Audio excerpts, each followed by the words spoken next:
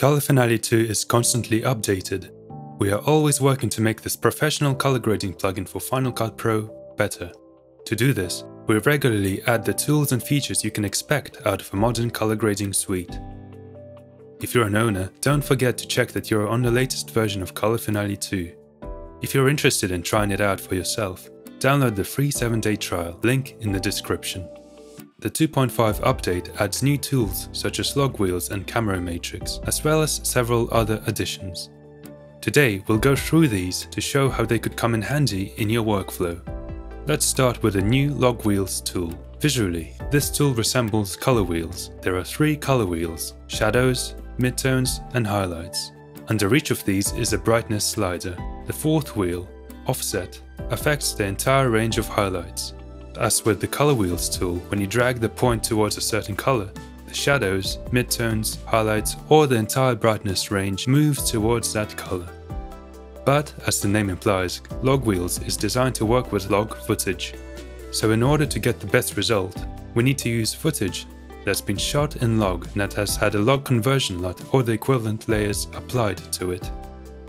For best results, the log wheels layer is placed at the bottom of the layer stack before applying any layer that converts the log footage to a video space such as Rec. 709. This whole setup is called display referred workflow, when the end result of working with the tool is determined by a final display color transform. In our example, we are using the Alexa Log C to Rec. 709 LUT.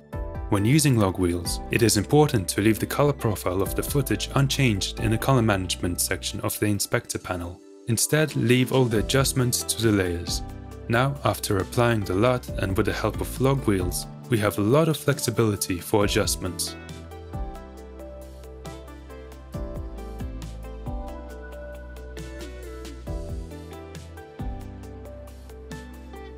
Notice the smooth effect of the tool on the image brightness over the entire extended range of the log image. At the bottom, you can set the inflection point between shadows and midtones and between midtones and highlights. This log wheels workflow is sometimes indispensable at the stage of creating a primary color correction. Camera Matrix is another new tool that allows you to independently change the hue and saturation of the red, green and blue channels. Create a unique color matrix by adjusting these main color components. This principle of operation allows it to be used in a wide range of color correction tasks. It allows you to change the primary colors without affecting the overall white balance, which is very useful for fine-tuning color without fear of ruining the overall picture. For example, it is very convenient for skin color correction. Let's use image analysis and isolate the skin tone.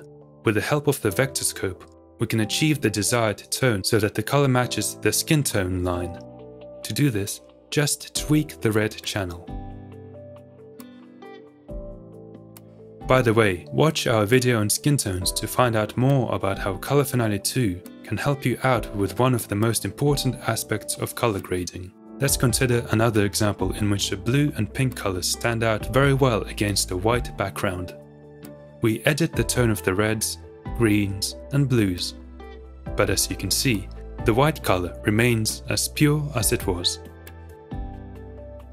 Many Colorfinale 2 Pro users use filters to create various effects, including adding blurs to the image.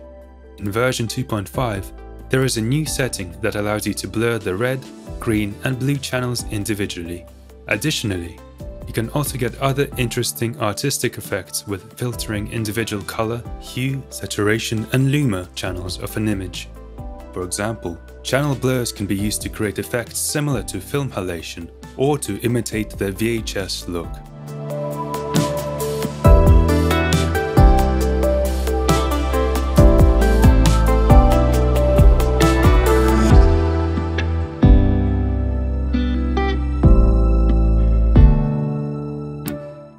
Many of us depend on RGB curves for our color work. Watch our video on this tool to learn why it's so popular. In 2.5, we've added a neat trick to add the classic S-curve control points to a curve or curves. Hold Option over the reset buttons to add the familiar points to the shadows, midtones and highlights.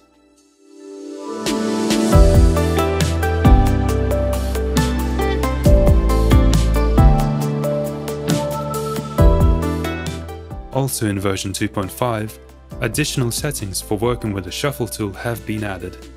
Now all color changes in the channel mixer can be made to have fixed brightness and saturation levels.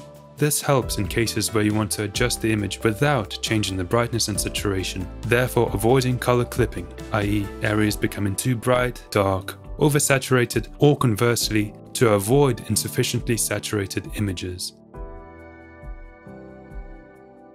These are the main changes of the 2.5 update. The new tools and additions can help you create unique visuals, speed up your color grading, and give you more options to suit your individual workflow. Try Colorfinale 2 Pro for free with a 7-day trial on our website. Thanks for watching and see you in the next video. Goodbye.